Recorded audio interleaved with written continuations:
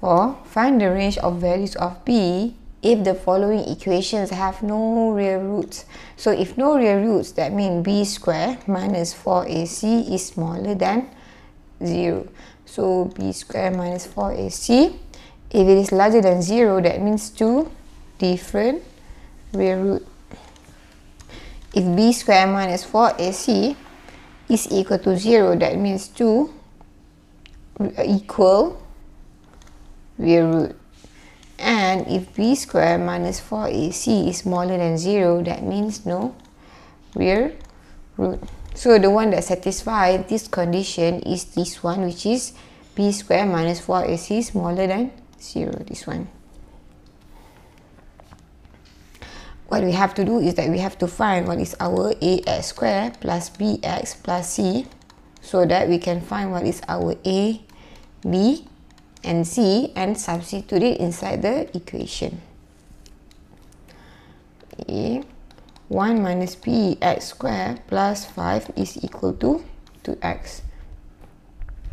So this one, you see, this one is in front of x squared. So actually we don't have to expand it. Okay, we bring everything to the other side. So here we have 1 minus bx squared. 2x will become negative 2x. And here we have 5 is equal to 0. So our a here is what is in front of x squared, which is 1 minus b. And in front of x, b is equal to negative 2. And c is equal to 5. b squared minus 4ac is smaller than 0. So in this case, b squared minus 4ac smaller than 0. b is negative 2 squared minus 4. a is 1 minus b. And c is equal to 5 smaller than 0. So negative 2 squared is 4. And here we have negative 4. 1 times 5 is 5. Negative p times 5 is minus 5p, smaller than 0. So 4 minus 4 times negative 4 times 5 is negative 20. Negative 4 times negative 5p, you get positive 20p, smaller than 0. So what we want to have here is p. So 20p, 4 minus 20 is negative 16, right? Negative 16 moving to the other side. Never mind, just write it. So here is negative 16 plus 20p smaller than 0. 20p is smaller than, so negative 16 is moving to the other side to become positive 16.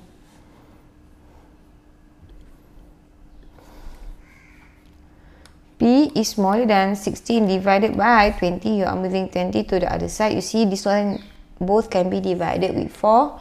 So divide with 4, get 4. Divide with 4, you get 5. So P is smaller than 4 over 5. This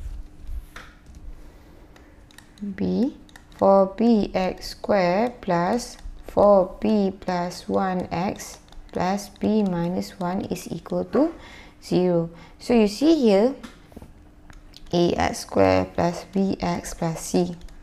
What is in front of x squared is a. So in front of x squared is 4p. A is equal to 4p. What is in front of x is b. In front of x is equal to 4p plus 1. And then what is without x is c. So this one is p minus 1. C is equal to p minus 1. B squared minus 4ac is smaller than 0. So b is 4p plus 1 squared minus 4. A is 4p. C is p minus 1 is smaller than 0. So 4p squared, 4 squared 16, p squared is p squared.